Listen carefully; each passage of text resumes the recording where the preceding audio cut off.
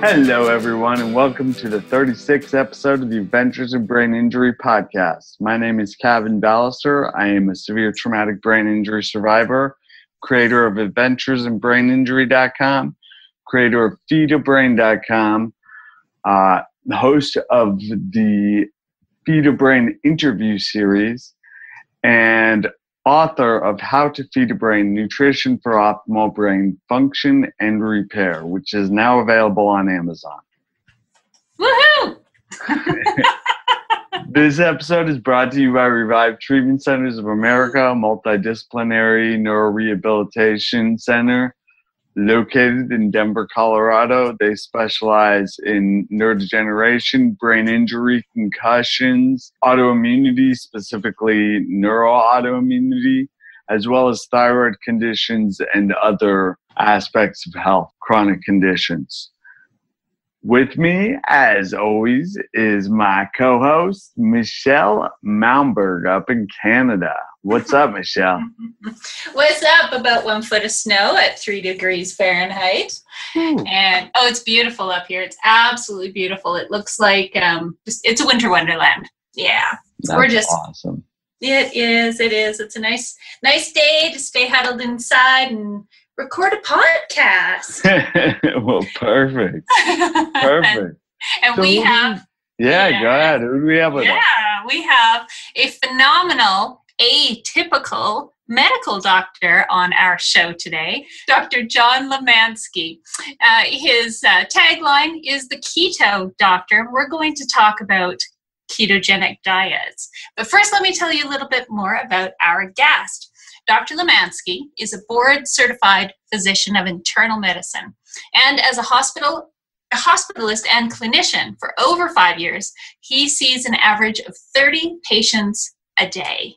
He's seen a lot, and what strikes him is that the majority of the diseases he gets to assess on a daily basis are a direct result of the American diet. Kevin, you and I often refer to the SAD diet, the standard American diet, which is indeed pretty sad, and Dr. Lemansky is going to highlight why.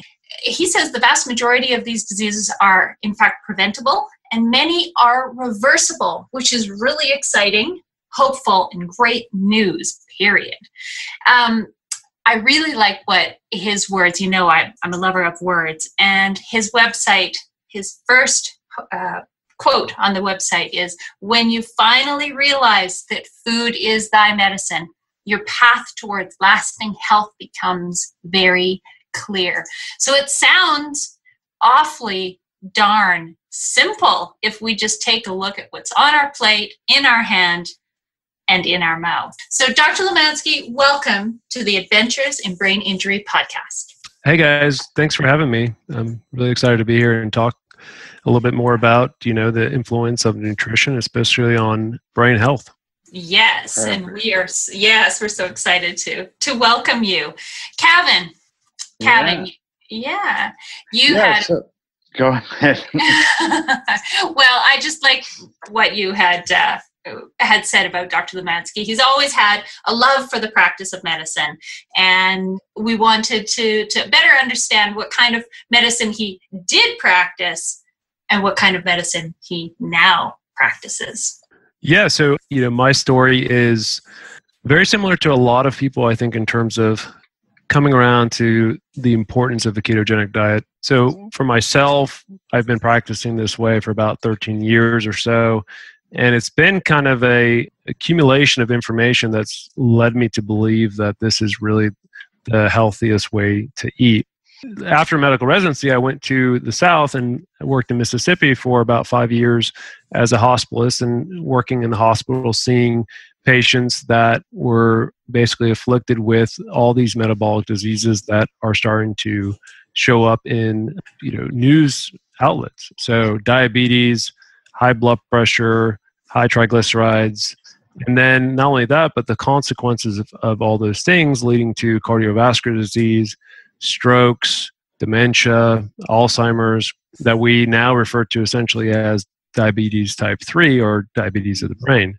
Mm-hmm. And unfortunately, I think as a medical society, we've looked at all these diseases as separate entities that, okay, well, you have diabetes, you have high blood pressure, without really addressing, is there a correlation between all of these diseases? And the answer to that is yes, there is. And that correlation is insulin.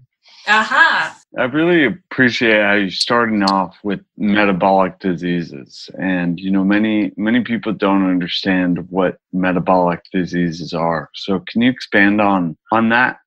Yeah, sure. So like I was saying, so there's a few things that really kind of meet up or make up the criteria for metabolic syndrome.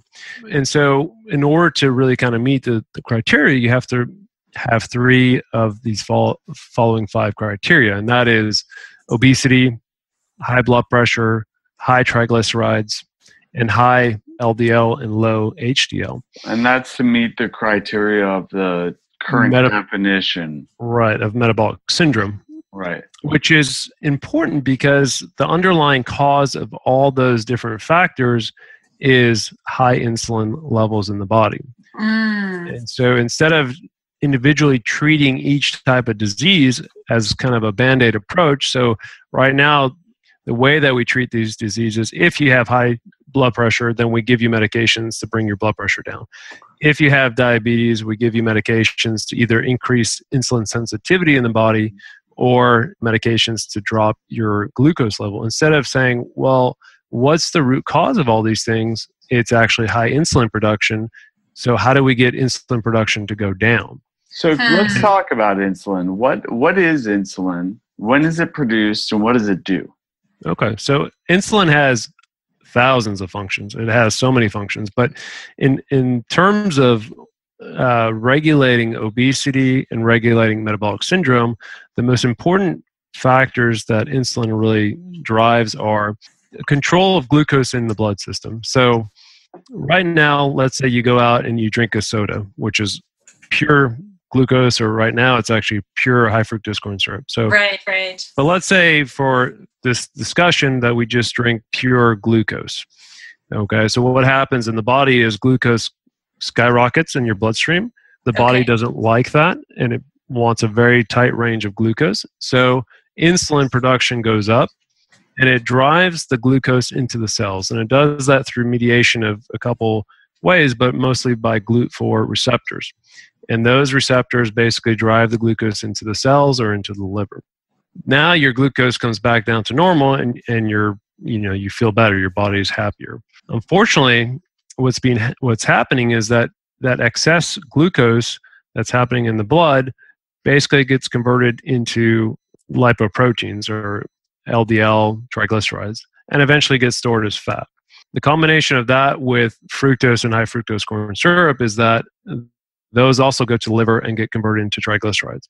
And so you have this double whammy where, based on the way that we're eating, you have excessive glucose, which is driving insulin production, and then you have excessive fructose and high fructose corn syrup, which is driving a lot of these metabolic diseases, development of triglycerides, development of hypertension, and such. And so are you telling me that when I eat sugar, I create fat in my blood?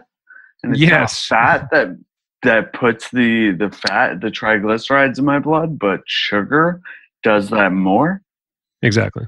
Yeah. And that's the fundamental misunderstanding that we have in the nutritional world. It's not necessarily the fat, it's the sugar, and more specifically fructose, high fructose corn syrup, that doctors like Dr. Lustig has really kind of highlighted that to the society.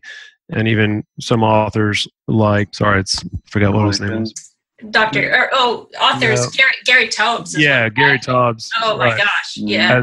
Has really illustrated that sugar has basically been the driving force of a lot of these metabolic diseases. The unfortunate part, though, and I think what a lot of people really don't realize, is that it's not as simple as saying, okay, well, sugar is the cause of all this, so I'll stop eating sugar.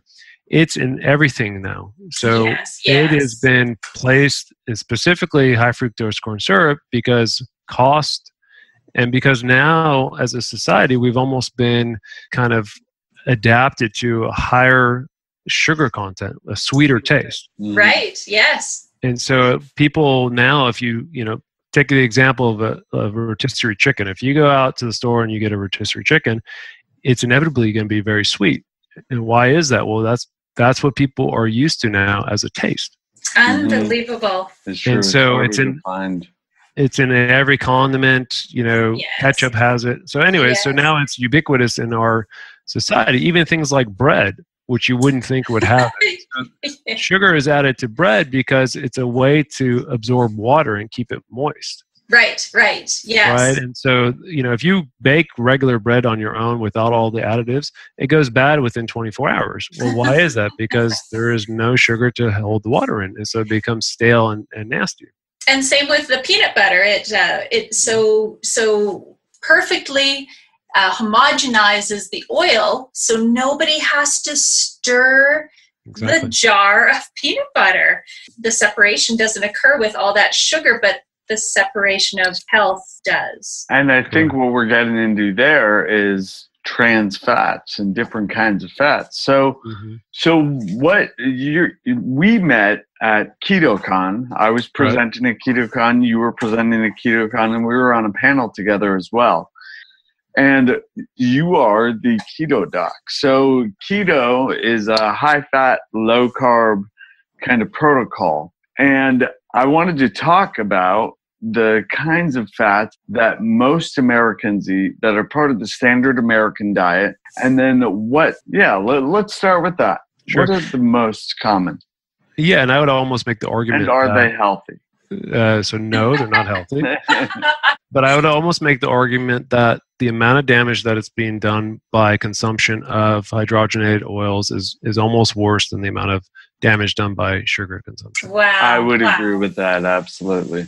And the reason I say that, so it all goes back historically to this idea that saturated fats were bad for you. And so when you look at fats, there's different types of fats. So saturated fats that you find in things like butter, lard, coconut oil, basically their structure is without any double bonds. Those double bonds that are in the other types of fat are much more likely to get oxidized and cause what we call ROS, or free radicals.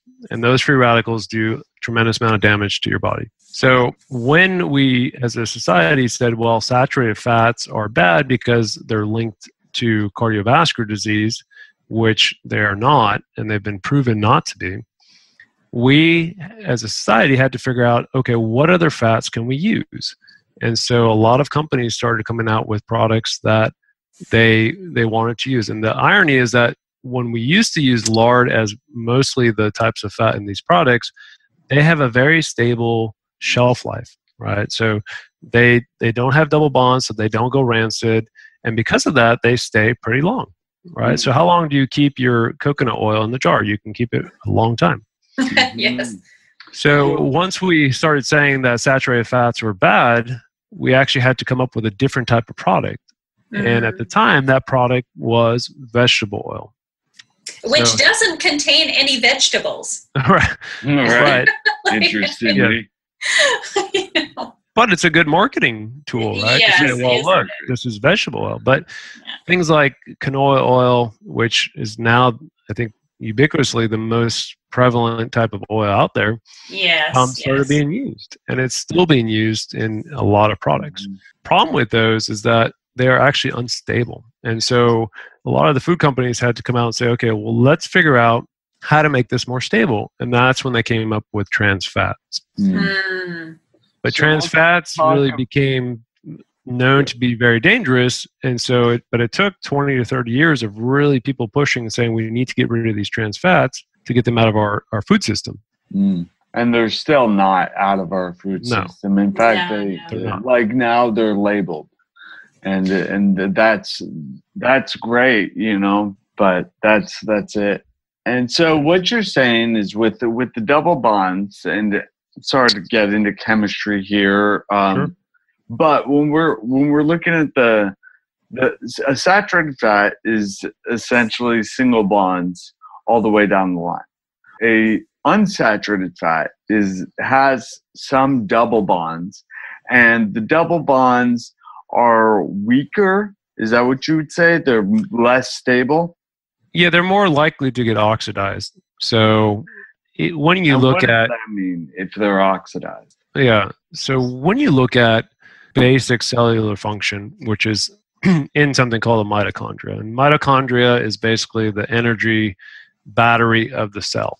And so each cell in our body has thousands of these, except for your red blood cells, and a few other cells don't have them. But at that level, that's where all these processes that we're talking about essentially happen. And so when you have fats that are, unsaturated, what are called monounsaturated or polyunsaturated, they have more double bonds that are available to basically be oxidized by hydroxyl groups. And so without getting too technical, every process in your cell produces some byproduct, and that byproduct tends to be a group called OH, and that's a hydroxyl group. That thing is very unstable, and it wants to attach to something. And so the first thing that it finds that it can attach to is one of these double bonds. And in that process, it basically makes that rancid, essentially. So it gets oxidized. Eventually, the body recognizes that mitochondria, that cell, is unhealthy, and it wants to destroy it. You also get damage to DNA from these free radicals, and so eventually you get damage to the DNA, which leads to the cell either malfunctioning or the body trying to destroy it.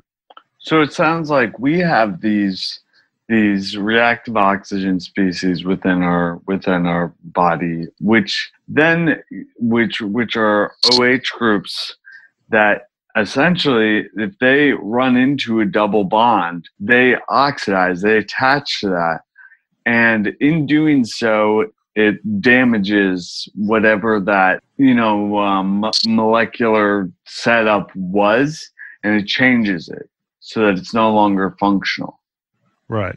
And you have to understand that this is a natural process. Our body uses these reactive oxygen species in a natural process to defend ourselves. So it's not something that, because of our diet, is all of a sudden a new phenomenon. These are all normal, and it's part of a natural way of eating, or a way of your body to defend itself from bacteria, from viruses. What's happened, though, is that the system is overwhelmed. Yes. Continuously being exposed to things that the body views as foreign, and is continuously damaging to the DNA and to the cell membrane. So the problem with like the trans fats or a lot of these newer fats that we're discovering is that they get incorporated into the cell membrane.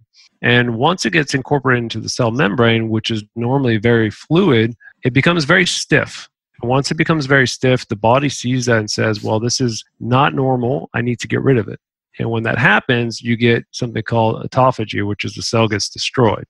Now, when the cell gets destroyed, it basically pukes its guts. So all those reactive species that are in the cell now get thrown out into your system. Okay. And so you get this cascade of damage that happens to the body, and this continuous process. And so that's why the type of fat that you consume that's one reason why it's so important. Mm-hmm. And so we have been taught that these saturated fats are to be demonized, and everybody's trimming their steak and getting the, I don't even know what it's called anymore. Low fat yogurt, lean fat. Lean ground beef. It's so funny because when I talk to my butcher and I say, add the extra fat, everybody else is ordering, because I'm so fortunate. I love being able to order my meat from our ranchers directly. And so I can say, when it's at the abattoir, when they're butchering, please throw in everybody else's scraps, because all this grass-fed meat, where actually there's a lot of nutrition in the fat, people want it trimmed. So I say, throw it into mine. Nice. I want the extra fatty ground beef, and the extra fatty. And in fact, if there's any fat left over, I'll take the hunks of fat, and then I simply render it, because I use all of the animal. If I'm going to have it nourish me, I want it to be a respectful contribution to my life. But we've been taught to avoid these saturated fats, when really we evolved on them, didn't we, Dr. Lemansky? Yeah, I mean, ancestrally, that's essentially what people ate. And I think Gary Taubes just has a book that came out, and he looks into historically how introduction of sugar into societies that previously didn't have it led to exponential increase in all these metabolic diseases. Yes. But if you look back at what they were eating prior to the sugar being brought into their society, places in like the South Pacific, they basically feasted on fish. They feasted on coconut oil derived from it, mostly saturated fat components, and that made up the majority of their diet. So historically, though, Ansel Keys came out and said, look, saturated fats is really what's causing cardiovascular disease. And it was all based on faulty scientific data. Unfortunately, paid for by taxpayers. Yeah. And unfortunately, the problem with nutrition as it relates to research is that there's no money to be made necessarily in dietary interventions. Yes. And the amount of money that you would have to spend to really do a randomized controlled trial to show that saturated fat does not lead to heart disease is astronomical. But having said that, we have some of those studies. So, and those studies have shown that saturated fat does not lead to heart disease, does not lead to decreased longevity, and quite the opposite, that people who had, less saturated fats in their diet actually had higher levels of dementia, higher levels of cancer, and did not have higher levels of cardiovascular disease. Unfortunately, though, that information is just not disseminated throughout the medical community, and we're still going based on the same premise that saturated fat is bad. I really appreciate that you brought up the economic influence in this, because when we're talking about, there's no money in nutrition. There's way less money in health, period. If we're looking at a supply and demand model, where demand is what ups it requires supply of, say, drugs, surgery, whatever it is. When it comes to medicine, sick people are in demand way more than healthy people are, aren't they? So I think that's really interesting. That's kind of where we are with things. And thinking about you as a physician back years ago, you were also participating in triathlons and training very heavily, and you hit your peak and you were doing really, really awesome. And then you had a plateau and then your decline. Can you tell us about that? Yeah. So I'm not that old, but I'll try to think back way back when. Yeah. So part of kind of my evolution into realizing the power of nutrition was that when I was in medical school, I was doing a lot of training for triathlons, for running, and I would work out, 6 days a week. And I wasn't doing it for weight loss. I was doing it because I was training. I actually had to get lab work done as part of medical school. And when I got my lab work back, I had a lot of markers that looked like I was on my way to being pre-diabetic. My ESR and CRP, which are markers of inflammation, were through the roof. My insulin level was up, and all that didn't really make sense. How could this be where I'm eating, what I thought was a very healthy diet? I was exercising. What you thought and what you were taught. And what, yeah, exactly what I was taught. And how could this actually be? And I was, in my early or late 20s, early 30s. So it just didn't make sense. And that's really what got me into kind of this evolution of figuring out, well, why is this happening? And so at the time, there wasn't that much information out there. Right. So you, as an MD, you were taught that you were doing the healthiest thing. You were essentially being the healthiest person based on like what you knew as an MD. And then you get your lab work back and you're like, wait a minute, this doesn't make much sense. Exactly. I'm doing everything right according to the books. So what did that drive you to start doing? Well, so it brought up two really critical ideas in my head. And the first one was that I was, I don't know exactly, but I would say probably 9 to 10% body fat. So if you looked at me outwardly, you would say, okay, he's in good shape. He must be healthy, right?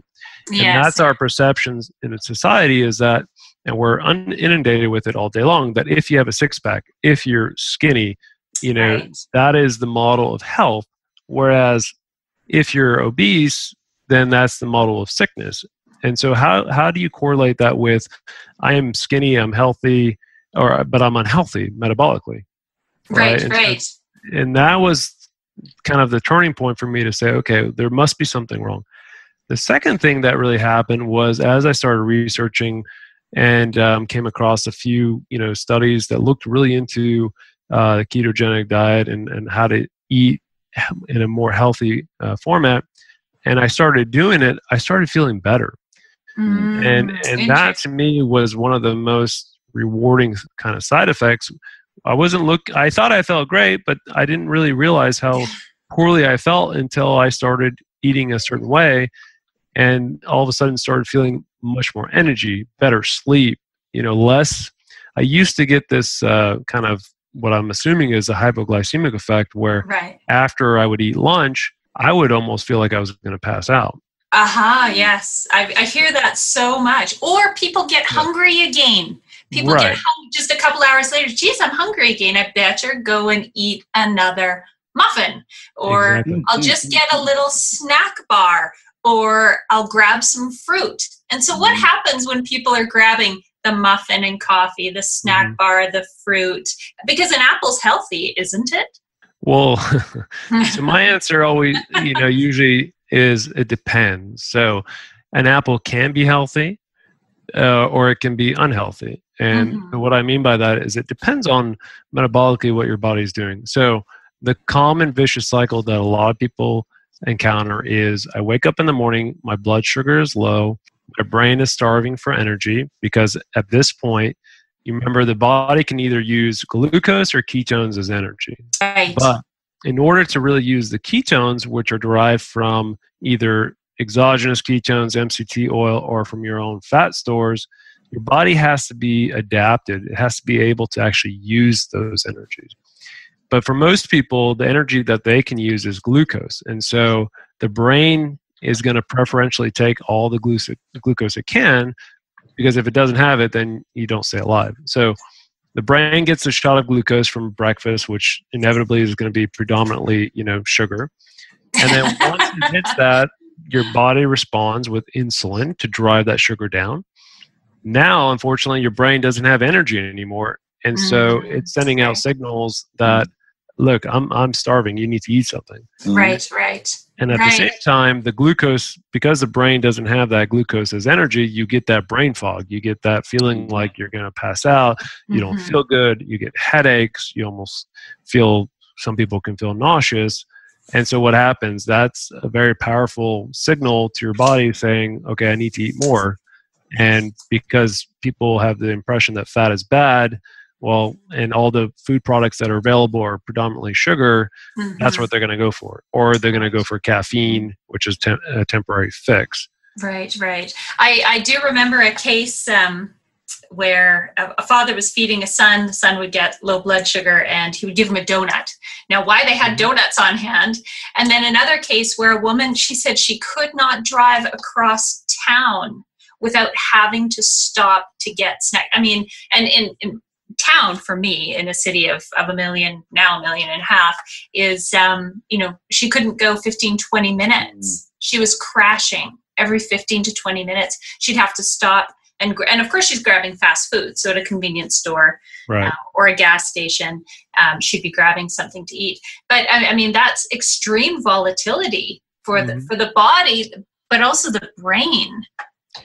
So that's a very important. What Nora Gaddis talks about with being a metabolic slave, and I can relate to that. I used to need snacks with me all the time. And I've had roommates that are like carrying around snacks. Got to have snacks with us all day, right? And I used to be that way. I used to need to have snacks on hand, because what if I get hungry? Like, what am I going to do? And that's just not the case anymore. So how did you're a doctor and you're seeing this isn't working. And then you said you learned about, you started looking into keto. What steered you in that direction? I think like most people, it's kind of an evolution. So before, my diet was predominantly vegetables, but I did do a lot of, healthy grains, because that was the dogma, healthy grains. So, I would not eat a lot of fat because, the impression was that fat is bad for you. And I would do like moderate protein. I wasn't a big fast food eater, so I didn't have that problem. And I think that's probably why I wasn't, obese. But the fact that predominantly my body was still deriving most of the energy from those simple sugars, even if they're healthy grains, they still become simple sugars in your bloodstream. I was still in the same kind of cycle that we described earlier, where I would need, I would eat something like that. My body would process the glucose that was in it, and I would, get that hypoglycemic effect. And so I would have to eat a snack or, another snack just to try to keep my levels balanced. Or you have those like gels. I mean, with your pure glucose. No. Talk to any like runner, triathlete, anybody who does endurance sports. I mean, they'll tell you what their favorite concoction is. And I tried them all, and I thought they were amazing. And I thought, I would fuel myself with these things. And the irony is that a lot of those products become kind of your staple throughout the day. Right. Yes. And if you're like an elite athlete, you know what? You could probably consume those things and not have the metabolic effects because your body is churning out so much energy. Mm-hmm. However, if you're keto adapted, it's been shown by Finney and Volek that you actually get much more endurance, you get better performance after you've kind of gone through that threshold and converted yourself to be fat adapted. Mm-hmm. But so I would consume all those things not knowing that there's an alternative. Now, when I still do quite a bit of exercise, I'm keto adapted. I don't eat anything. I mean, I drink water, I take electrolytes to make sure I don't get, low blood pressure, but I'll go for 2-3 hours and not feel hungry at all, not lose performance. And that's all based on the fact that I'm keto adapted using my fat stores. Well, and it's interesting, Dr. Lemansky, those professional athletes, and we all think, people used to tell me the same thing, because I'm tall and slender, you can eat anything, can't you? You're, as a ballroom dancer, I'm retired. You can eat anything, and that's not true. It's just not true. I didn't put on the weight, but I look at all of the professional athletes who eat well and advertise what they eat when they're sitting on the sidelines. Dr. Catherine Shanahan wrote a book called Deep Nutrition, and she actually did a study on professional athletes, and just like you, their lab work was appalling. And it was, as you say, the domino effect was in motion. They were en route to developing serious disease, but they looked great. They were fast. They were wealthy. I mean, nobody was going to argue with their lifestyle. Exactly. However. Let me just say one thing about that. I think that again goes to kind of this idea from society that if you're tall, skinny, athletic, then you're healthy. And the irony is that, a lot of those athletes, after they finish with, their career, which is very short, then you start seeing levels of diabetes go up, metabolic syndrome go up, because the only reason that they stayed skinny is because they were burning enough of those calories through the amount of exercise that they were doing to not hourly show this obesity. But the numbers were still metabolically dangerous. And the habits they were forming as well. Yeah, for sure. And I think it's an important segue because correlating to that is children. So one of the things that I'm really trying to promote is we need to address this now when children are, born to when they're growing, because a very common example that I get from a lot of parents is that, they're young, they can burn it off, they can eat whatever they want, you're depriving them. And what we're seeing, and what I was really shocked about working in the South, was that diseases that we used to see in people in their 60s and 70s, so cardiovascular disease, dementia, strokes, diabetes, and all the consequences, we are now seeing it in patients in their 30s, late 20s. And so what has changed, the only thing that's really changed is the nutritional and the environmental exposures. But my concern is what's going to happen with the next generation. Yes, exactly. If you're being fed this food from utero. So a lot of studies have showed that the effects on the baby in utero when the woman is pregnant not only affect that child, but actually the next generation. That's right. Through activation and deactivation of genes. Well, and it's interesting. I found it fascinating that when a woman is pregnant with a female fetus, that fetus already has her grandchildren. Right. So there are 3 generations in one body. So she's feeding, we always joke, oh, you're eating for 2, but you're actually, the woman is eating for 3 generations, her own, her unborn child, and then her unborn grandchildren, eggs within that fetus. And so when we start to take a look at the reality of the situation, you're right. I'm as concerned as you are because, well, my primary interest was in pediatric nutrition, and seeing parents wooed by the marketing, these flashy, colorful, tasty bits of things, and just looking at the labels, the color isn't even real, the ingredients aren't even food, and their children are just chowing down on these little snack packets. There are special cups made to hold these snack packets so they don't spill. I mean, how far is it going to go? And the tantrums. I mean, it's just, if you've ever spent an afternoon in a preschool, you can't imagine. The teachers are not paid enough to handle metabolically unstable toddlers. Good heavens. And I think that's so interesting, the metabolic. You fix the nutrition and metabolism, and you start supplying the brain with what it needs and not bombarding it with reactive oxygen species and whatnot. So again, reactive oxygen species being toxins and ATP being energy. If we can bring in less toxins, more nutrients, more substrate, more fuel for creating energy, that's awesome. And that's where high fat metabolism comes into play in a really powerful way.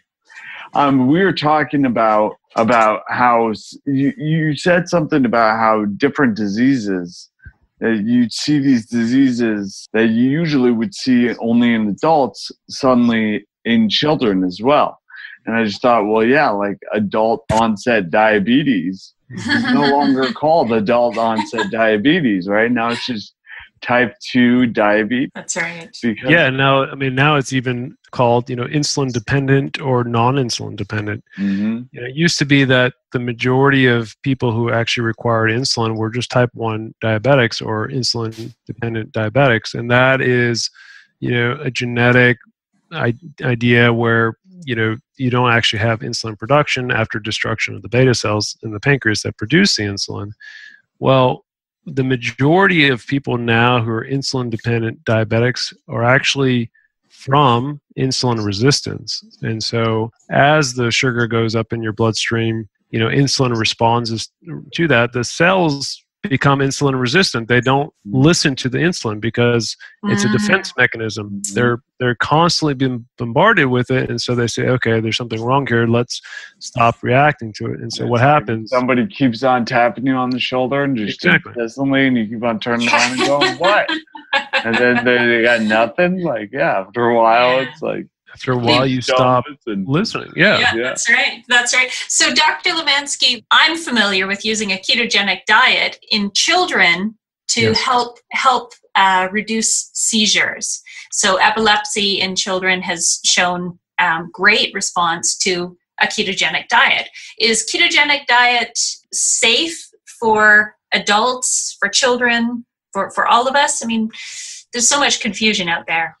So I will say yes, with the caveat that it depends on what you're actually consuming. So here's one of my biggest pet peeves, and I think this is why, from my perspective as a physician, I'm trying to make people understand that a ketogenic way of eating is a medical tool. So like you mentioned, it was started off as a way to treat epilepsy, a way to kind of control different metabolic diseases.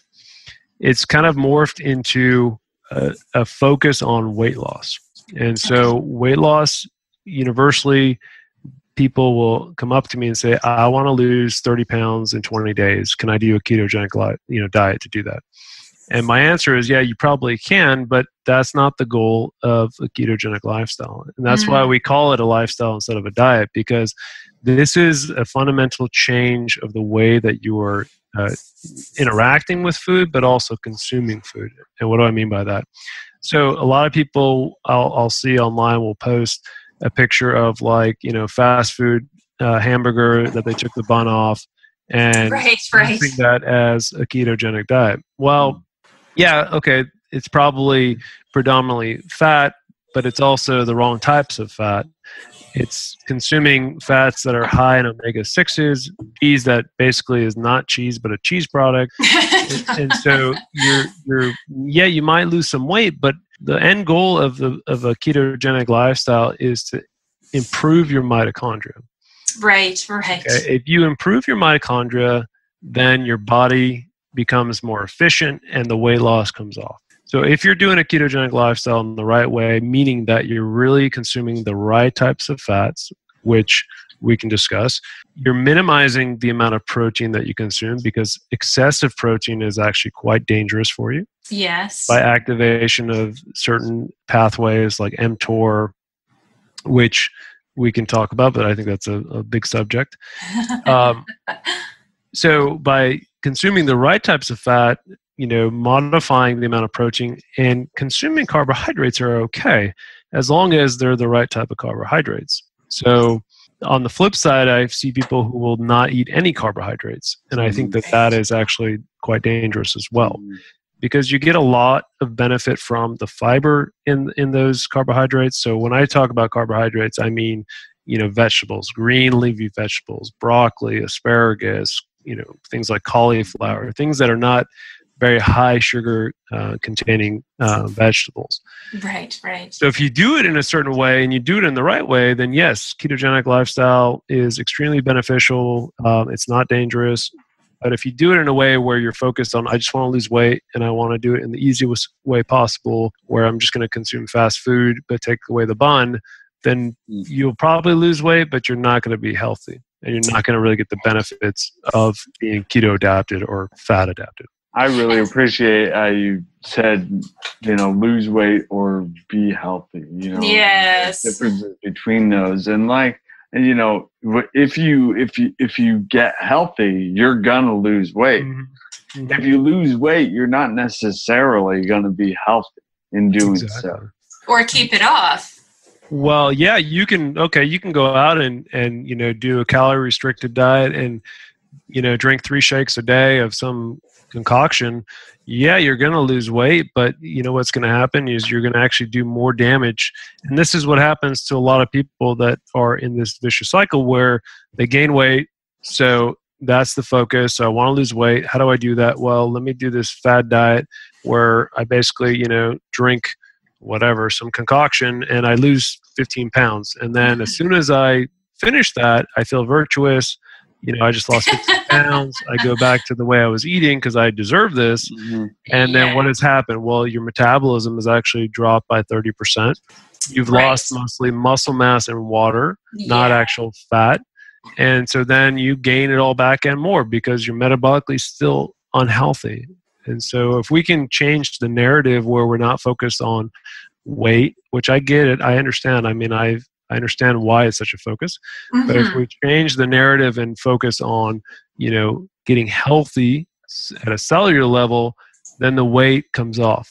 And so let me just go back. It almost seems like a teaser. The types of fats, we've mentioned it throughout the interview now. So before we wrap up, let's reveal to the audience what are those healthy types of fats you're referring to? Yeah, so I think it's important to get kind of a variety of fats. So obviously saturated fats are extremely important. So you can get those from butter, but it has to be grass-fed butter.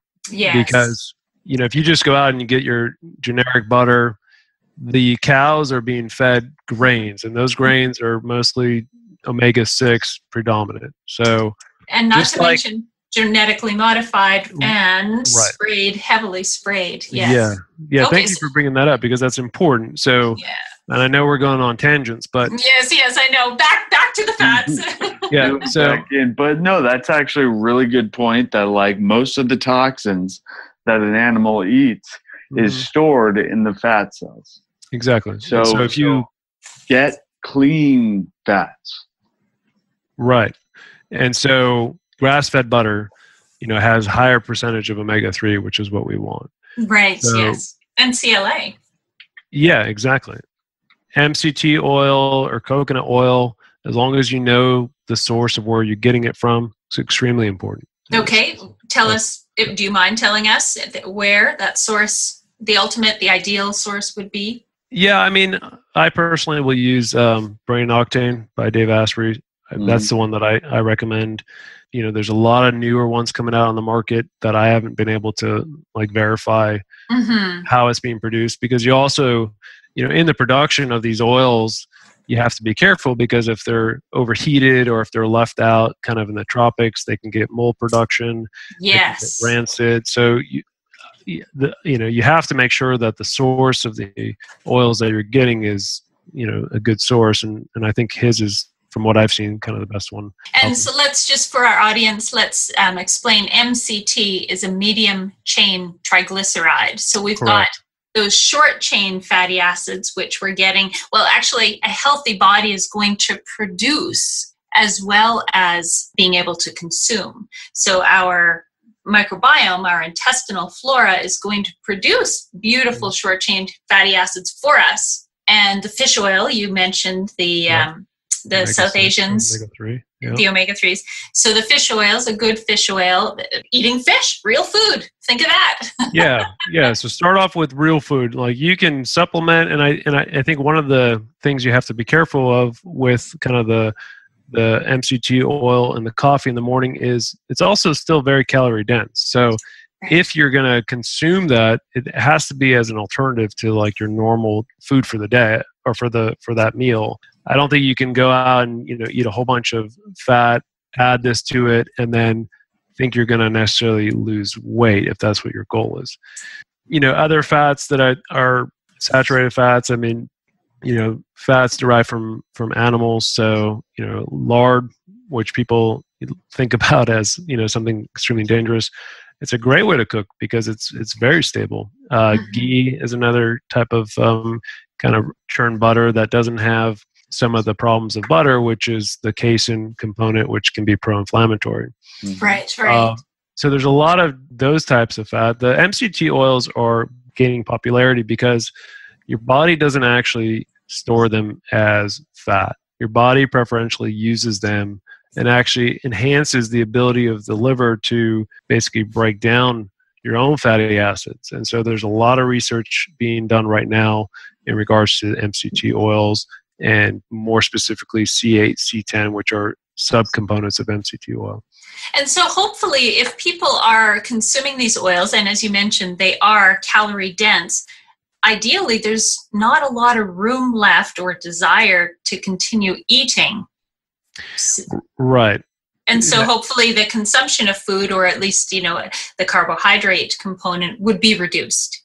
Yeah. And so it's kind of the opposite of what we've been taught as a society. So when they said take out the saturated fat, well, you can't really increase protein excessively. And so the only thing left to increase was the carbohydrate component. And so now we're basically doing the reverse. So we're maximize your fat, because fat does not cause insulin to be increased in your system, so you don't get cascade of signals telling you that you're hungry.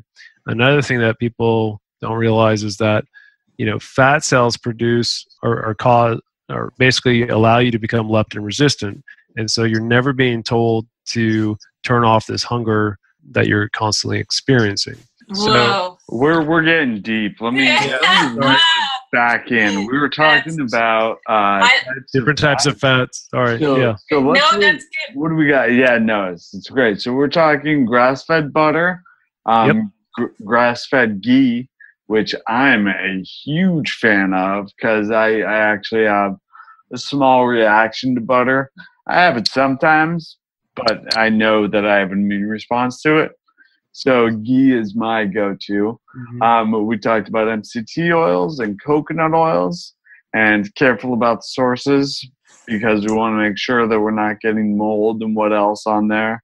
Saturated fats in general and saturated animal fats like lard, fish and fish oil. What else do we have? Yeah, so then, you get into more of the unsaturated fats. So olive oil would be the most common one. Again, with olive oil, you have to worry about your source. Olive oil tends to go rancid a lot faster. Right. They'll also say something's olive oil, and it's actually a blend of canola oil and olive oil. Yes. Or cottonseed. Yeah. Or soy. Yes. Or any basically oil that's cheaper to produce. Right. Exactly. And it's funny you mentioned that because in order for olive oil to be labeled as, extra virgin olive oil, it only has to contain 18% olive oil. Oh, isn't that sad? Very sad. So, I mean, you don't know. You really don't know. So that's why, for me personally, I tend to avoid olive oil. And if I do get it, I know where I'm getting it from, that it has, what it says it has. And I consume it pretty quickly because it goes rancid when it stays in the bottle as well. There's an excellent book by Tom Mueller called Extra Virginity, the sublime and scandalous world of olive oil. And it is astonishing how good food becomes adulterated all for greed. All for greed. Follow the money. Yeah, exactly. So when my son was young, his two favorite foods were avocado cubes and olive slices. Those were my Tostios. I'd slice up olives, and those little rings go a long way. Wow. Yeah. So, I mean, there's. You're right. We have to shift our mindset and go back to real food and start with ourselves before we produce the next generation, and then realize the impact that we're going to have. Exactly. Dr. Lemansky, we could go on for quite some time. This is fascinating and an essential primer for people who are really looking at where to begin with changing their menu. Most of our listeners, of course, are dealing with a brain injury and need to know immediately, what can we do? So you're just saying, take out those carbs and start adding in some good fats. We'll underscore that word. And that can form the basis of a very nutritious lifestyle, menu, and recovery. Absolutely. And, especially when we're talking about traumatic brain injuries, which we haven't really talked too much about, but everything that we're discussing right now, especially the influence of nutrition on the mitochondria, it takes on an even more important role when you're talking about brain and brain injury, because we kind of mentioned a little bit earlier, but the rapid increase and decrease in glucose levels and the effects on brain health is something that I don't think is talked about enough. And so you will actually see it in like a hospital setting. A lot of elderly people who are diabetic and are in the hospital will have these wild fluctuations in their glucose, 250 down to 30. Wow. And that amount of fluctuation is extremely damaging for the brain. Now, if you're keto adapted, meaning that you have ketones, that doesn't have the same effect anymore, because your brain is consistently getting energy that it needs from the ketone. And when your mitochondria burn the ketones as energy, you actually get less reactive oxygen species, so it's a much cleaner fuel. And so the consequence of that is you do not get all these tangles that we see in Alzheimer's. You do not get the vascular issues that we see in vascular dementia, all of which leads to the brain being healthier. And especially if you've already suffered a traumatic brain injury, it takes on a whole new level of importance. Right, or want to optimize your brain function. So, Dr. Lemansky, you have put together a number of programs that can aid people in their transition from a SAD diet to a ketogenic plan. And they can take, of course, what they've learned from this podcast because of your generosity of time and sharing your wisdom and your story. And if people want some guidance, support, I'm going to direct them to John Lemansky, John LIMANSKYMD.com. And you've got plans and pricing as a tab that people can peruse and take a look at what they might like to do. And beyond the brain injury, we've got quite a mainstream following as well. So people are looking toward neurological health and how it impacts their lives, their children's lives, really our society. Yeah, and I think it's important that, change is going to happen at a grassroots level. It's going to be much more powerful for individuals to go to their primary care doctor and say, look, this is the research that I have on this way of eating. This is what's out there. There's the benefit of the amount of information that's coming out is that we now have randomized controlled trials that illustrate the benefit of ketogenic lifestyle. And once we have enough of those, then we can really address the big medical communities and say, look, here's the research. Because that's what really influences medical decisions is, do we have the science to back it up? I can tell you anecdotally my experience, the experience I've had with patients. I can show you the numbers of how it's improved them metabolically. But until you really get a scientific study that shows this is what the real data shows, you're not going to have change on a societal level. Right. And I think the more people who are getting exposed to this through your podcast, through other informational systems, the more people are going to start questioning, look, you've been telling us for 60 years to eat this way. This is the outcome. Well, now we're learning there's a better way. Here's the science. Let's make a change as a society and get healthier again. And I'm so glad that we've been able to connect, that we're able to disseminate this information and make some change. It just starts with one. Absolutely. Thank you so much. Thank you guys. Yeah. I'm really looking forward to seeing what you got coming on in the future, and we will definitely be in touch. Absolutely. Thanks, guys. It was really a pleasure talking, and let's be in touch soon. All right. Excellent. Thank you, Dr. Lemansky. All righty, guys. Have a good day. You too. Bye. Bye.